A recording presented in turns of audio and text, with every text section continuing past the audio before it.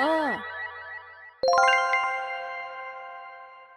Okay, Jess, are you ready? Oh yeah, I am. I just gotta fix. Hey, I said I wasn't ready. Dude! Oh my. School photos. Following the trend of sharing too much information about my most embarrassing moments with thousands of people, because don't we just love that? Here is another traumatic experience for you to be entertained by. And what an experience this was. Whoa, whoa, whoa, whoa, whoa! Recently, I launched a merch store, and guess what? I've added more items. All the previous products are on sale now, and so are the new ones, including an ugly Christmas sweater to get you ready for the festive season, as well as some smaller items like socks and a face mask. Buy now! But be quick, this sale only lasts for 1 week as a big Black Friday event, so be sure to check it out. Link is below. This was an annual shindig where a crew of strangers would infiltrate our school and take photos of all the children. As weird as this sounds, I'm sure it's a common practice in most schools around the world. For my school, we had to pay for our photos, which makes sense. But what doesn't make sense is that getting your picture taken wasn't optional. How was that fair? I'm going to split this topic into 2 separate videos, primary school and high school. Part 2 will be coming out very soon, and if it's already out by the time you're watching this, the link will be below. Now let's go talk about primary school. When I was a lot younger, the morning of school photo day tended to go like this. Don't waste time eating breakfast. I need to do your hair extra nice today. Stop watching Disney Channel and brush your teeth. We need to leave soon.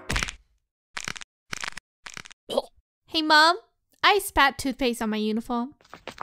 What? After all that, my bros and I got kicked out of the car at the school gates, and of course, I was thrown in front of a camera right away before my hair or uniform got affected by daily school life. During my year of kindergarten, aka my first year of school ever, the photography crew must have been like, see how the sun is blaring down on this steaming 45 degrees Celsius day right in that specific patch of grass? Let's set up that group photograph right there. This led to my first ever school photo experience having a horrific outcome. The sun was so blinding that I could barely look up at the photographers, so my head was tilted downwards, away from the sun's harmful rays. But of course, you need to make eye contact with the camera for a photo, right?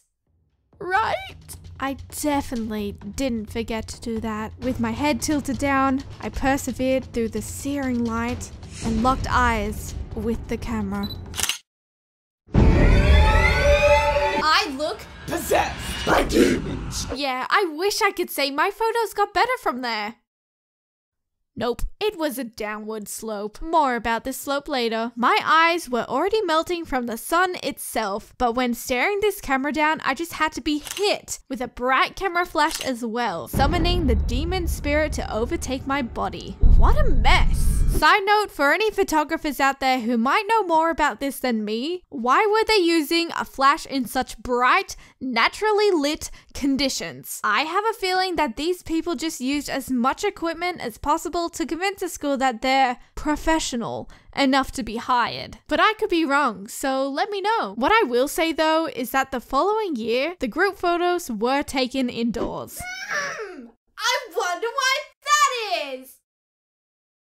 I don't know if anyone else did this, but every single year for photo day, I had the same hairstyle. My hair would be straightened with a small plait on the left every time. If I was feeling particularly quirky one year, I might have put the plait on the right side instead.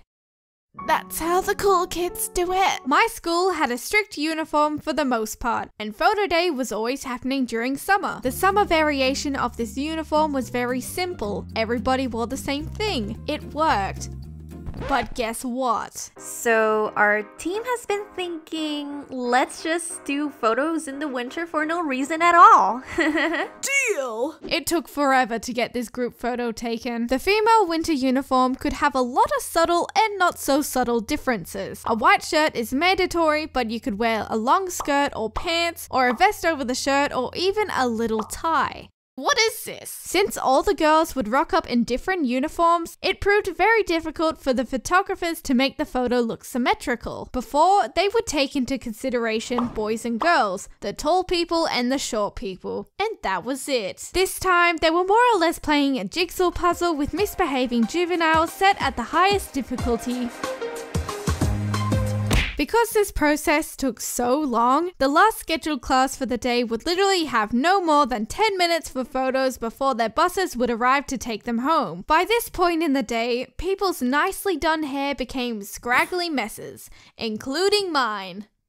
I mentioned this in a previous video, some of you guys might remember, but when I was younger, I had a very difficult time forcing a smile for cameras. Oh my god. My idea of a smile was stretching my mouth on either side. That's it. Remember that slope I mentioned earlier? That's exactly what happened to my mouth when I did this. How was this a smile? The photographers would take the photo, look at it, and then make me take it again. I had no way of changing this face, and I could tell they were getting frustrated. Okay, smile. Okay, let's try that again, but put more happiness into it, okay? God, okay. Imagine you just won $1 million. Woo!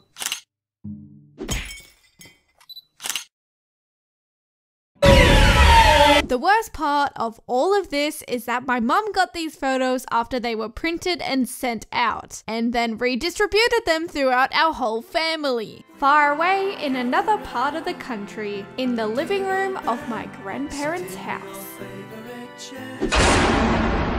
It still makes me cringe to this very day. Thank God my smile has improved since then. One year, the photographers were desperate to get better photos. They had a tripod set up, and on top of it was a stuffed monkey. The photographer would try way too hard to try and make this a fun element to the photo taking process, making each kid say, "Monkeys." They also did this for the big group. Okay guys, big wide smiles. Say monkeys. Monkeys. Okay, one more time guys. Monkeys. Now that brings a tear to my eye. Let's say it one more time. Monkeys. That was beautiful. Anyway, see me here. I always had to sit in the front row due to being a very small human. This year, however, I was moved away from this area. Joy filled my little heart. I felt 10 feet tall. I was growing. I later found out that this was because of my uniform, not my height. Let me have my moment. That's all I can remember from this early stage of my school life, so I'm going to leave it there. However, part 2 about high school photos is coming. You guys are not ready for that. Huge thank you obviously goes out to Alex for playing the role of the photographer. This was a super fun collab and I love what she was able to do with the character. Her links are on screen and in the description below. Go support her if you're not already.